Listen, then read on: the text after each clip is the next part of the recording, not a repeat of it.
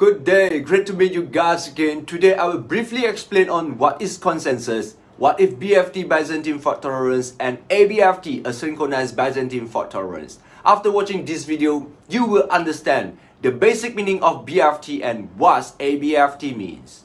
Today, more and more blockchains are being created with various new offerings they seek to provide. A consensus' main purpose is to achieve agreement on agreed transaction among a distributed system which are on the blockchain. As we all know, a common danger we often hear of decentralization highlights a hypothetical scenario of the 51% attack on a blockchain. In this scenario, a group of miners that controls more than 50% of the network will be able to prevent other transactions from occurring and allow their own coins to be spent multiple times. This is a process called double spending. So, let's begin by understanding what is a consensus. A consensus mechanism is a fault-tolerant mechanism that is used in computer and blockchain system to achieve the necessary agreement on a single data value or single state of the network among distributed process or multi-agent systems, such as with cryptocurrencies. Or simply put, consensus is defined as a general agreement of a state that the blockchain is in. That means, if Alice sends $100 worth of Bitcoin to Bob, Alice will lose $100 worth of Bitcoin from her wallet, and Bob will gain $100 worth of Bitcoin in his wallet. The catch is that every transaction has to be recorded on the Bitcoin public ledger. And a consensus algorithm ensures no malicious transaction, no changes can be made on the blockchain itself. This example brings us to the purpose of having a consensus mechanism in a decentralized blockchain ecosystem. A solution to the Byzantine generals problem is essential. The term Byzantine fault tolerance is derived from a hypothetical scenario called the Byzantine generals problem. The Byzantine generals problem was published in 1982 by Lamport, Shostak, and Pease. This hypothetical scenario was developed to describe a situation in which, in order to avoid failure of a distributed system, the system actors must agree on a concerted strategy, but some of these actors are unreliable. It used a planned attack on an enemy city by 4 Byzantine generals. These generals and their armies are each occupying a different side of the city and so are totally separated from each other, making direct coordinated communication impossible. In order to plan the attack or retreat, they must use their own messenger to handle communication, and so they each send their messenger to share their plan with each other. But there are a serious flaw in this approach. There are questions about the trustworthiness of the message shared, such as, what if any of the messengers are captured and replaced with enemy messengers who share intentionally false information? What if one or even two of the generals themselves is actually a traitor and send a messenger with information meant to misinform? What if one of the messengers themselves are traitors and intentionally shares false information? You quickly begin to see that there's a trust issue here, that it is impossible to ignore the way these Byzantine generals are trying to come to a consensus on whether to attack or retreat from the city they are surrounding. And by having a solution to this problem of trust, known as Byzantine fault tolerance, you can trust that the network is going to act fairly. How does Byzantine fault tolerance BFT apply to decentralized networks?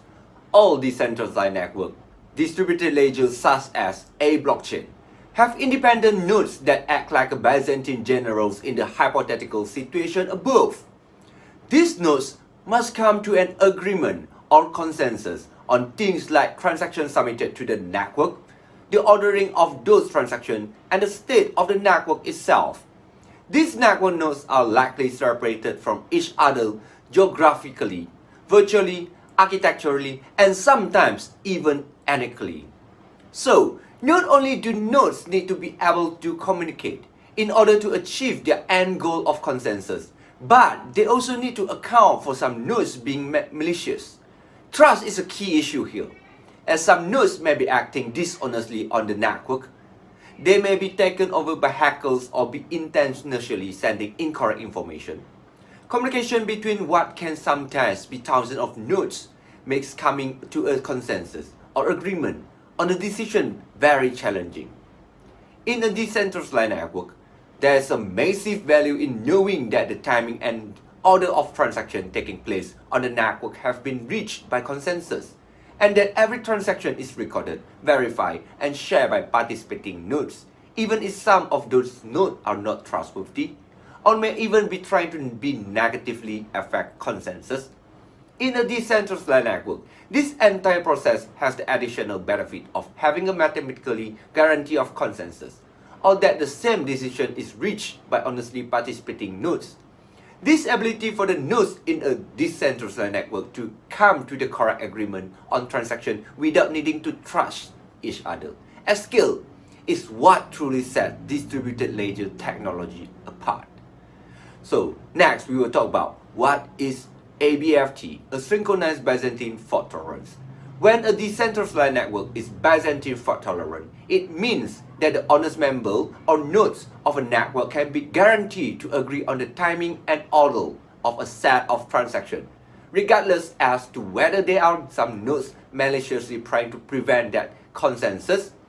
Even if as many as 1/3 of nodes are trying to be negatively affect consensus by delaying transactions or otherwise corrupting things.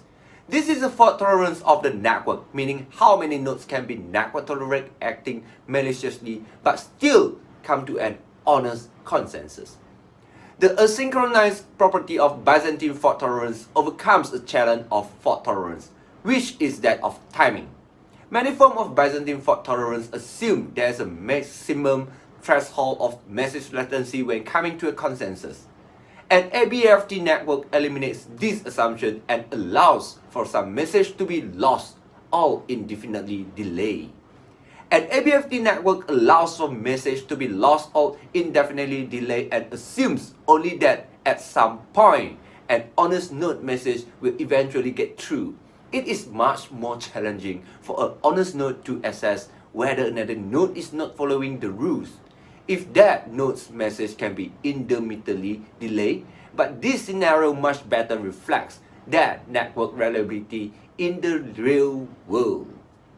I have shared with you guys about what is consensus, BFT, and ABFT. Do hope you guys will have a better understanding on ABFT after this video, and I will proceed to share POUC, another consensus algorithm of BitCharity, in my next video. Thank you for your time and hope this video might help you gain better understanding in BitCharity's consensus algorithm. Thank you and see you guys in the next video.